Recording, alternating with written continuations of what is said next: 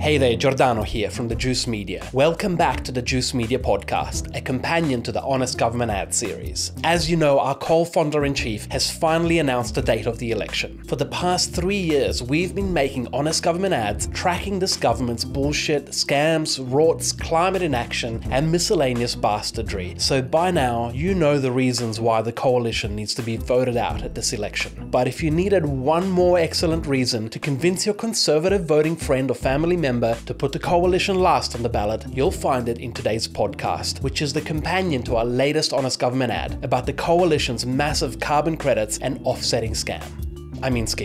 You know how when you book a flight, you can pay a little extra money to offset your emissions? Well, now imagine that your money was actually being spent on strippers and coke, except the strippers are our mates and the coke is gas. Congratulations! You're ready to learn about our Australian carbon credit units. Let's take a look.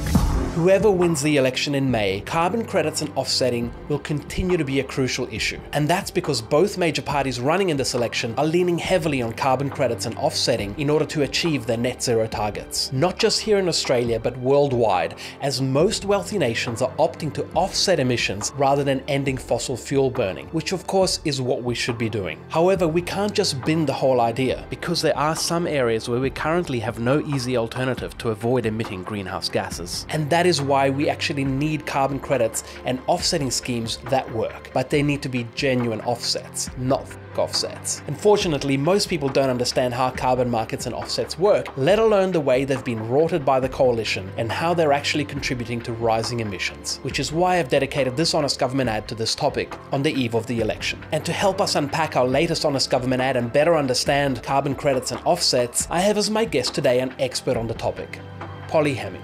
A researcher and advisor in the Climate and Energy Program at the Australia Institute, Polly's work focuses on the involvement of the fossil fuel industry in carbon markets. I hope you enjoy our chat, and I'll catch you on the other side. Welcome to the Juice Media podcast, Polly Hemming. It's great to have you here. Thank you very much. It's lovely to be here. I follow a lot of your work on Twitter. You're one of the people that's really helping to inform the community here in Australia, and I'm sure also overseas, about what's happening with all of this really quite technical and complicated stuff around carbon credits and offsets and other stuff. And we're going to get geeky with you about carbon credits and offsets in this podcast. But to lead us into that, I want to ask you about the coming election. By now, everyone will know that our coal founder-in-chief has announced the election for the 21st of May. And I want to know, from a climate and energy policy perspective, how do you see this election shaping up? Who are the main contenders, and where do you see any solutions, if any, lying? The way I see it as a voter is we've got the incumbent, we've got the coalition who, as you just described, the coal founder-in-chief, who's accompanied by, I guess, an array of coal fondlers. But the coalition, Liberal National Party, have a climate target of 26 to 28% reduction by 2030 on 2005 levels, which is just inadequate any way you look at it. I think it represents something like 3 degrees of warming. There's both material support and continued advocacy for gas and coal through to 2050 and beyond. That's actually one of the lines in the net zero plan. The Australian government currently has no credible emissions reduction policies. They do have this one climate policy that we will talk about today called the Emissions Reduction Fund, but beyond that, there's nothing else, really. I think it's a complete absence. Everything you see in the net zero plan is things like carbon capture and storage or blue hydrogen, which is, to be clear, fossil hydrogen. So it's just backing in more fossil fuel use. But why are you so negative, Polly? It's positive energy.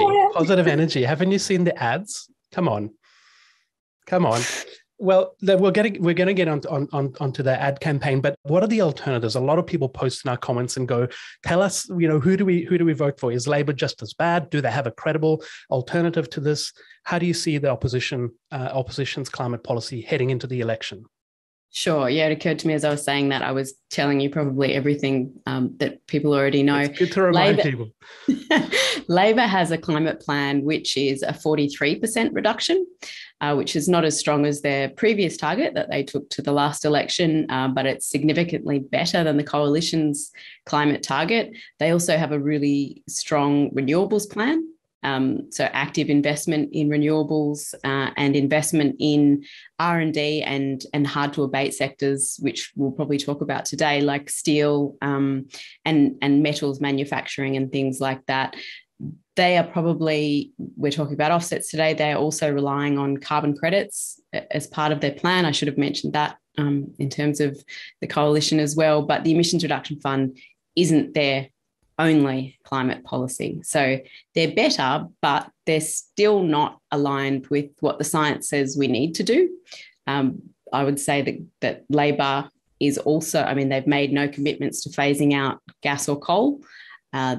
Like the coalition, they receive significant donations from the fossil fuel industry. Putting those two aside, you've also got obviously the Greens as a contender, and what's really exciting is you've got this vast array of independent candidates who have cropped up all over the place, who have significantly more ambitious climate policies than I would say either of the major parties. As we've spoken about, the coalition is spending millions of dollars on this ad campaign, Positive Energy. But as we've shown in a lot of our honest government ads over the past year, a lot of this Positive Energy campaign is massively deceptive in the sense that it's, they're still going to plan to expand fossil fuels, but they're trying to dress it up as climate action with bullshit solutions like carbon capture and storage, clean hydrogen, and of course, carbon credits and offsets, which we're talking about today. And as you mentioned, the Labor Party has a more ambitious target, but precisely because it is more ambitious, they're going to be relying on offsetting even more. And especially because the Labor Party is also planning to expand fossil fuel production. So they'll be trying to offset the shit out of those emissions with carbon credits. Offshit is another way we could have, fuck offsets and offshits. Why didn't I think of that? So is it fair to say, Polly, that regardless of who wins this election, carbon credits and offsets will be absolutely central to climate policy in the years to come? Yep, carbon credits and carbon offsetting, and there is a distinction we can talk about, are central really to either of these parties' climate policies, as you said. And that's why it's really important that these carbon credits have integrity, and that there's also some guidelines about how they're used. So currently, and the risk is that they will be used as a license to pollute. It's actually not what they're for. They're really for those they have a narrow application, which is for those genuinely hard to abate sectors. But yeah, to answer your question directly, they're probably critical to both parties' plans. Right. So let's just assume that Labor wins this election and they form government. What would a Labor government need to do about the shit buffet? The shit buffet is this collective term for the Clean Energy Regulator / Assurance Committee / the Emissions Reduction Fund. What would they need to do to fix it to ensure that we don't get fed the shit buffet for another 3 years? What would you like to see them do? I think the very first thing, which is what they've committed to, is doing a review of the shit buffet. They've committed to a review of the Emissions Reduction Fund. I don't know how far that extends in terms of governance, but there's more than just the fact that these credits, as your ad suggests, are not real or additional, but the governance of them has significant problems as well. So really, if it was me suggesting a review, I would say an inquiry into how we got here, how this happened. We had this fund nominally called the Emissions Reduction Fund that is now somehow facilitating emissions increases. So something happened along the way there for that to happen. An inquiry into that, and then a review of all these major methods, particularly those three major ones that are issuing credits and that are being used to offset emissions. Should they still be used by the Emissions Reduction Fund, and how can we make this system better so these carbon credits do have integrity and they're used with integrity?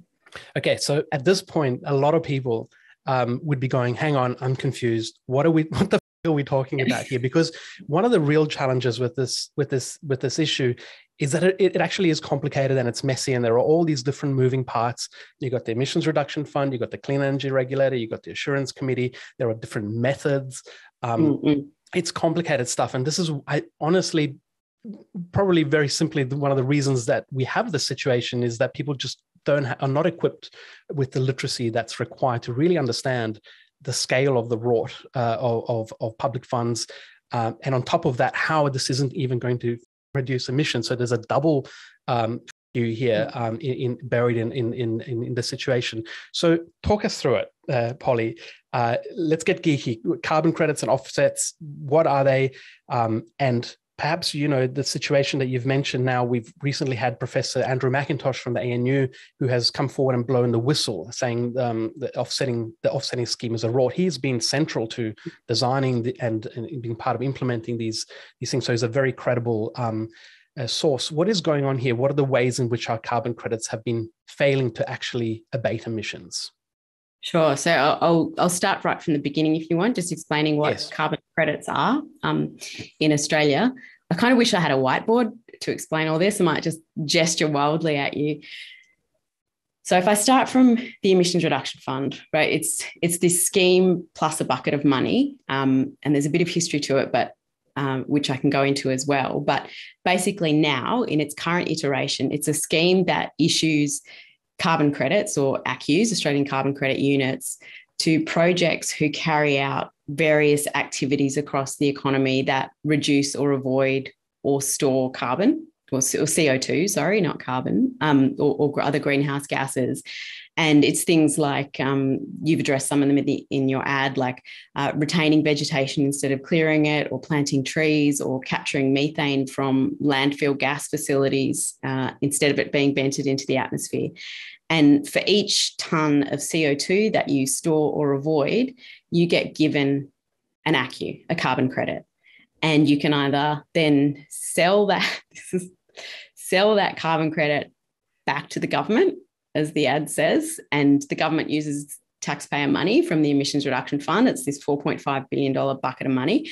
Sell it back to the government, or you can sell that credit on what we call the voluntary market, which is to businesses who want to offset their emissions. So when you produce the carbon credit, it's just a carbon credit, right? It represents 1 tonne of CO2 reduction. When a business buys it and then uses it to compensate for releasing a tonne of CO into the atmosphere, that's when it becomes an offset. So that's right. That's the clarification between carbon credits and carbon offsets. And currently, well, I was just going to say, just to clarify for people that, when we see the government saying we've got a plan for net zero by 2050 or by 2030 or whatever, that plan, that reduction of emissions relies on the systems that you're going to talk about now working. What are the ways in which these credits are supposed to work? And what does Andrew McIntosh reveal? What is he actually brought out into the open about what's not happening? What it means when they're real is that the carbon's actually been stored or avoided. That's number one. There's this really important concept too called additionality. So the whole point of the Emissions Reduction Fund was to incentivise these activities that were additional to business as usual. So to try and get farmers to plant more trees than they were going to, or not cut down trees that they weren't going to otherwise, thinking in that counterfactual. What Professor McIntosh found, and the Australia Institute has written a report about this too, is that a majority of these carbon credits are either not real or not additional, or in some cases, both. So there's 3 main ways currently that people can generate carbon credits in Australia that are being sold back to the government and used as offsets. And Professor McIntosh kind of assessed these 3 biggest, we call them methods, these activities, assessed these 3 biggest methods and found that they weren't resulting in real abatement, or it was an additional abatement. So I'm sure people listening by now will be wondering, is it a mistake that our carbon credits and offsets are being run so poorly? Or is it by design? Is the shit-buffett actually meant to be shit and it's working exactly as intended? Where are we with that? And if it is working as intended, why is it being run this way? Who benefits from our carbon credits being dodgy, and how do they benefit? Yeah, the buffet, as you call it, is working the way it's meant to under the current government. It doesn't mean it's working for climate or for taxpayers, but it is, I would say, largely by design. And I guess by that, I mean that carbon credits are being used cosmetically, at least, to bridge the gap, between kind of two fundamentally contradictory ideas. So a push for gas expansion in Australia and support for the fossil fuel industry, and a net zero commitment or emissions reduction commitment. So the best way that you can kind of bridge that gap is if you increase the supply of carbon credits that are available to the fossil fuel companies. And what happens when you increase the supply of something? The price drops. Right. Also good for fossil fuel companies. And one way, it's not the only way of making something cheaper, is to reduce the quality of something. So the issues that were raised over a number of years that weren't picked up, potentially fairly innocently, has actually served the government fairly well now, because it has maintained this large supply of carbon credits.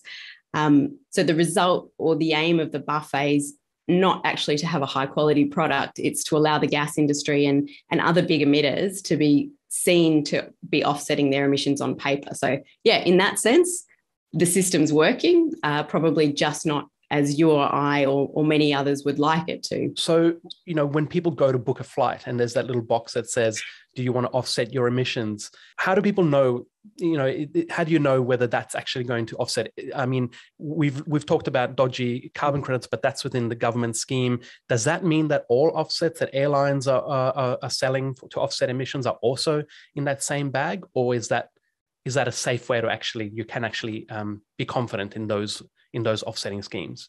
Yeah, that is a brilliant question. And you've just highlighted the fundamental issue here in Australia and globally, right? Carbon credits are financial instruments, which means you should have some assurance that someone has certified them and said, this is legit. We have all these different frameworks, whether it's, government administered frameworks like we have in Australia, or overseas, you have these voluntary carbon credit frameworks. But either way, you have these frameworks that should be doing due diligence and ensuring integrity, and they should be checking out all these projects, checking whether they're even legal. They've been set up in developing countries with consent, and they're actually representing real reductions. Unfortunately, I don't know of any carbon credit framework around the world that I could 100% say, yes, these credits represent something real. So I'm not telling people what to do because they are financial instruments. I can't give you financial advice. But if you really wanted to go that extra step and see whether your money was being spent wisely, look at what the actual project is. Depends how committed you are. You could probably look up that project yourself. You should be able to rely on the fact that it's been verified by some external certifier or auditor. This is what we're finding out. It's generally not the case. And yeah, there's ways of telling which projects are additional and real or not. But I guess furthermore, it would be far more efficient for businesses to actually lobby government or advocate for clean energy in Australia than it would be for them to kind of go through these really complex processes where they're purchasing carbon credits on behalf of customers, potentially being pinged for greenwashing. You'd get much more bang for your buck, time-wise and financially, if there was this push saying to government, we're finding it really hard to decarbonise, we're having to rely on offsets. What are you going to do about it? Because it's making us look bad. That I really don't understand why more of that doesn't happen. More bang for your buck, and also the bonus added feature of not killing the planet and every living thing that's on it. Yeah, I mean, sure, whatever, if that's important to you.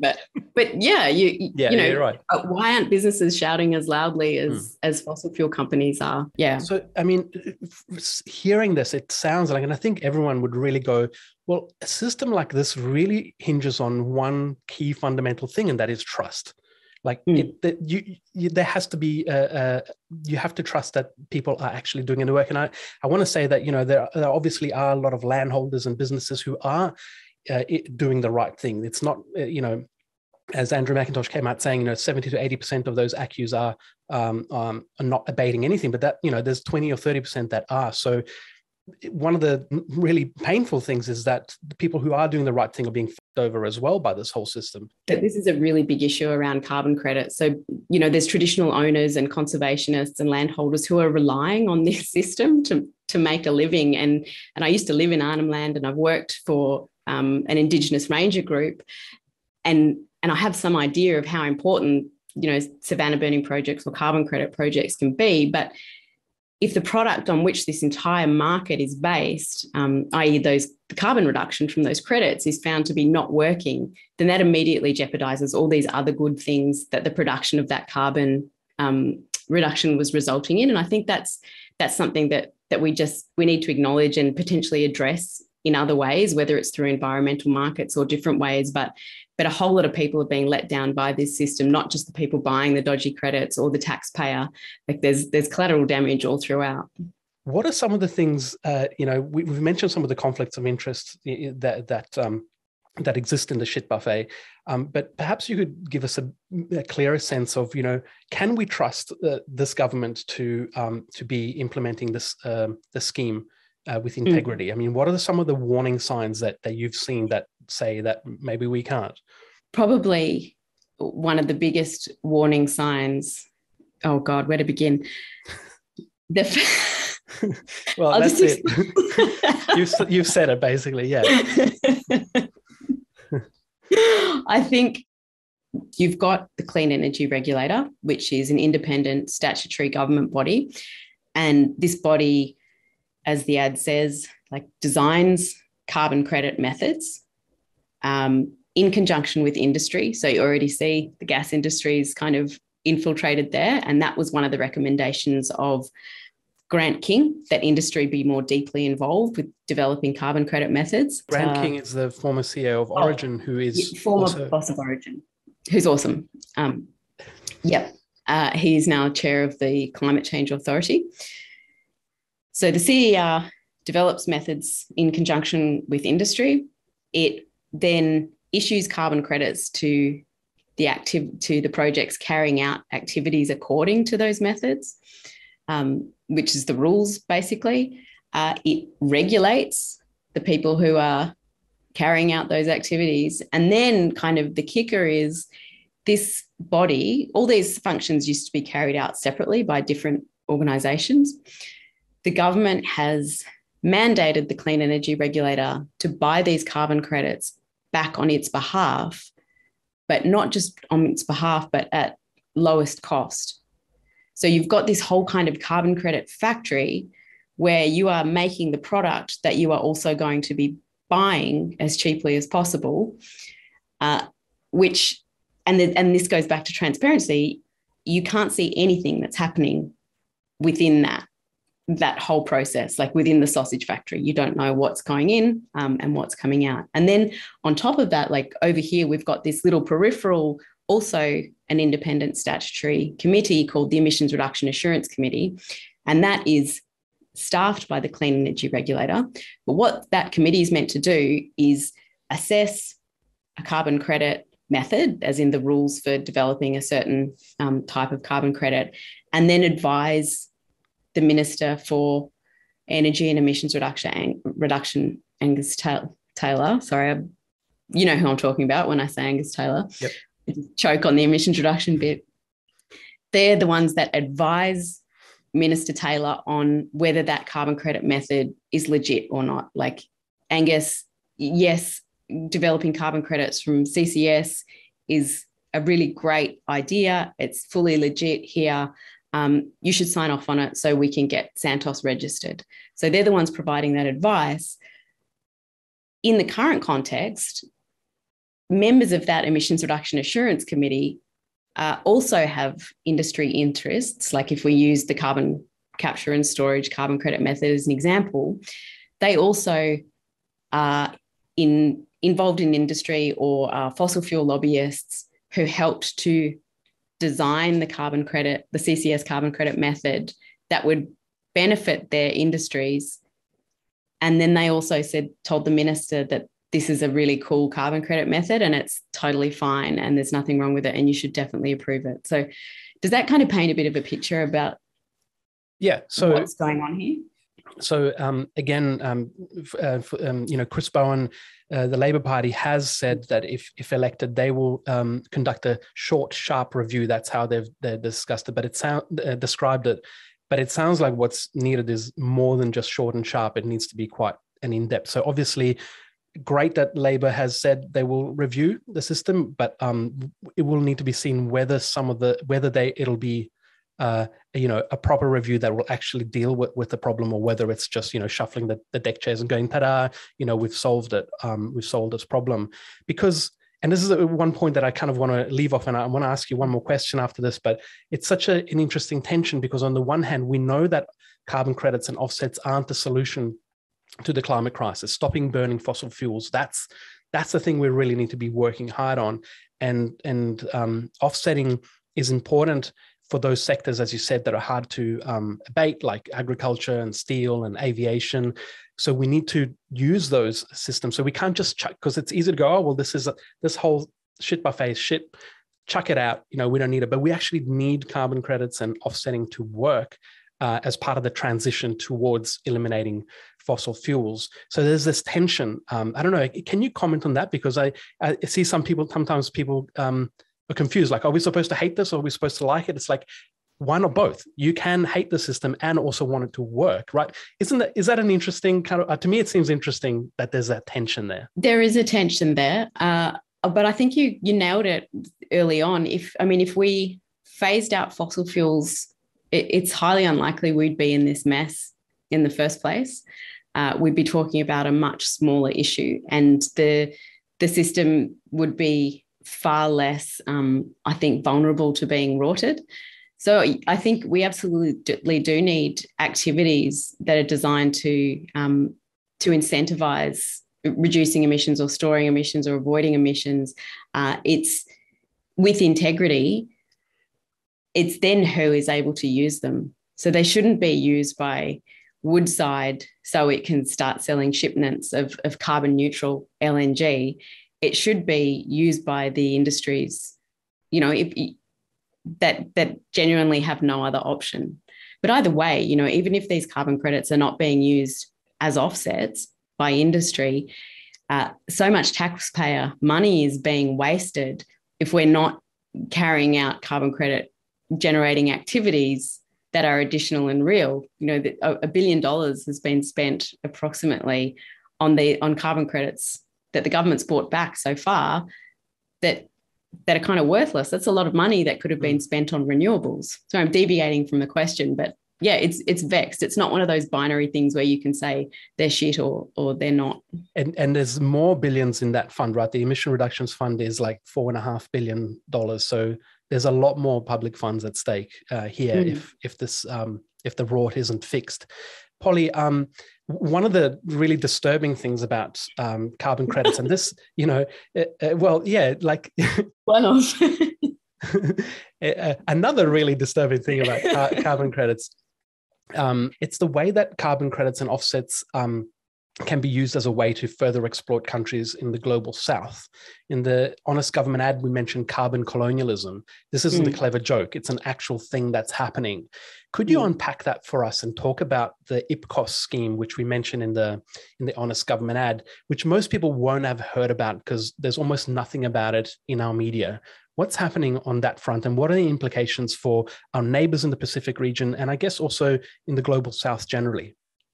Okay, so in the Australian government's net zero plan, they have said that to get to net zero, Australia needs 94 million international carbon offsets to get to net zero. I'm not sure what Labor's stance is on that. They haven't made any comment, but I just want to hark back to a few years ago when Scott Morrison was in Parliament doing a Borat impersonation. Do you remember this? Just refresh our memory. I vaguely... I don't want to do it myself, but basically he was saying Labor reckons it's going to meet its climate targets by buying carbon offsets from a piggery in Kazakhstan. I don't even know if they sell carbon credits. But then he did like this horrible Borat impersonation. Can you do it? Can you do the voice? So I don't Why do you want to drag me? Or maybe just get the clip. I'll cue the clip. The Borat tax, which will be put on by the Labor Party with carbon credits for Kazakhstan, and I know what Borat would think of the Labor Party's policies on emissions reduction, Mr. Speaker. Very nice, very nice. Okay, so we've seen the clip now, so carry on. Yeah. Now, the coalition has stepped right back from that and have said, "Oh no, actually, we do need international carbon credits." They're doing this through setting up a scheme called the Indo-Pacific Carbon Offset Scheme, which you mentioned in the ad. And what that is, it's a one-way bilateral trading scheme where Australia buys carbon offsets. And they will be used as offsets. That's why I use that term, to try and meet Australia's international climate targets. And they've identified 2 countries so far, Fiji and PNG, and they've signed up. Potentially Timor-Leste will be signing up as well. But this whole system appears to be just a reiteration of the way that, carbon trading between very wealthy and developing economies or poorer countries has always kind of played out. Like there's been this dynamic in the past where rich countries have not wanted to stop emitting. So the solution has been, we will just buy carbon offsets from developing countries who can sell them cheaper because they can make them cheaper in developing countries, and they're dependent on the income from that. But what that allows us to do is not change any business practices. We just offset, throw a few bucks at the Pacific, and everyone's happy, except the people, in the developing countries, really. So it's always been a fairly questionable practice, despite the promises that people make, that it increases everyone's climate ambition in both countries, wealthy countries and developing countries, and there's technology transfer to developing countries that allows them to get off fossil fuels and transition to a clean economy. It's very rarely played out that way. And why now it's particularly problematic is because traditionally these developing countries didn't have climate targets to meet. So they could just sell as many offsets or carbon credits or emissions reductions as they wanted to. Now, all signatories to the Paris Agreement, this overarching global climate agreement, every country has a climate target to meet. So a little country like PNG, who is highly dependent on fossil fuels, largely thanks to Australian companies and finance from the Australian government, and has an expanding gas industry, has very limited means to reduce its own emissions, to transition its economy, yet it's also having to meet its own climate targets.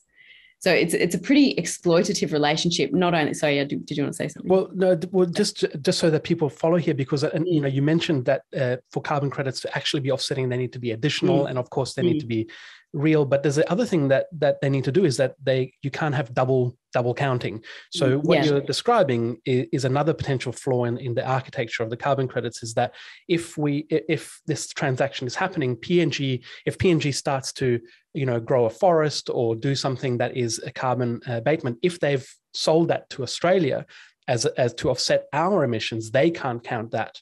Well, they shouldn't, because if they do, then that's another rort of the system, but they can't count that as an addition. So it's eating into the headroom that so-called developing countries have, which is needed in order to improve the quality of life of people there. So what you're describing is a system, if I've got this right, that in order for fossil fuel companies in the global north to continue emitting, and in order for us to maintain what we've come to regard as essential to our quality of life, we are basically paying countries that are less industrially developed from being able to do that themselves. So in a sense, that's an exploitative system. It's not justice, in terms of how to solve the climate crisis. We are once again shifting the burden onto the global south. Yeah, and I think to go back to that word disturbing, the relationship with small island developing states is particularly disturbing because you've got a country like PNG or other Pacific nations who have repeatedly asked Australia to stop producing and burning fossil fuels. And not only have we ignored them, Australian companies have just exported their operations and set up shop in these countries, PNG in particular, ignored them, continued to produce on country there, and then said, hey, also, can we have your carbon credits too? So, and has Labor said anything about IPCOS? Is this something that they've commented at all? Is this something that they're planning to also push forward, or have they not said anything? No, they haven't said anything, but it would be great to know what their position was there. I mean, there's the architecture that the coalition is setting up currently interact with the Paris Agreement and Article 6 of the Paris Agreement. So if they set up that architecture now, there's no reason why an incoming government couldn't just use it. So we're talking about something that's going to be something really central to a lot of conversations about our part of the world, our role in our neighborhood, in our local part of the world. But I really want to make an honest government ad about what people have called carbon colonialism because this is a whole other issue. So, Polly, thanks for taking us on that journey. We've gone deep into some of the shitfuckery with the carbon credits and offsets, and it is a complicated and confusing topic. So if people are thinking I'm confused, so am I. It's that is part of the problem as we've discussed. So thanks for breaking it down for us. Is there anything that you want to say that we haven't covered? Yeah, I guess I would just say that carbon credits, offsets, they're not a license to pollute. The first thing we should be doing, and Grant King himself, I think, said this in the AFR recently, is that you need to reduce emissions first. So you need to get rid of all the low-hanging fruit. So in Australia, that's fossil fuels. Then you start to address systems like this. So many problems, these issues would be solved if we weren't reliant on gas and coal, and we had a clean energy transition in Australia. Where we do need carbon credits and offsets, they have to have integrity, as you mentioned. They have to be real and additional and permanent, and they need to be used sparingly. So I think that maybe that sums it up nicely. You have to reduce at first, and then you use carbon credits with integrity that are real and additional. Okay, and if you want that, don't vote for this government, just to make it absolutely clear. All right, thanks for summing it up, Polly. And if Labor does win, again, we'll be watching very carefully to see what this review into the shit buffet is going to be, whether it's actually going to fix the problem, because otherwise we're going to have to make another honest government ad about the Labor Party, and we don't want to have to do that. So that's why we made it before the election. All right, thanks so much for joining us, Polly. Really appreciate your time, and thank you for all your work that you do at the Australia Institute and helping to keep people informed about all this stuff. Thank you.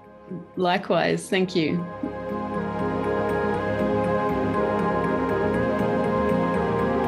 Well, that brings us to the end of this episode of the Juice Media podcast. If the coalition is voted out in May, this honest government ad might be the final installment in our climate shitfuckery series for this government. In it, we've covered the key pillars propping up the coalition's climate and energy policy, their Kyoto carryover credits, EVs, FFS, carbon capture and storage, conflicts of interest at the CSIRO, clean hydrogen, COP26, net zero by 2050, and more. Of course, climate shitfuckery will continue, if not here, certainly around the world. So fear not, we'll continue making these honest government ads about climate and energy policy into the future. I want to thank our patrons who supported us in making these honest government ads, but also all of you for the awesome response you've shown to our climate series, which has made all the hard work worthwhile. Thanks to Ellen for helping to produce and edit the Juice Media podcast, and as always, thanks to our patrons who make the podcast and the honest government ads possible. In particular, our patron producers who support us via our highest patron tier of $100 a month. Thank you. If you value our work, you can help us to keep going by signing up to our Patreon at patreon.com/The Juice Media.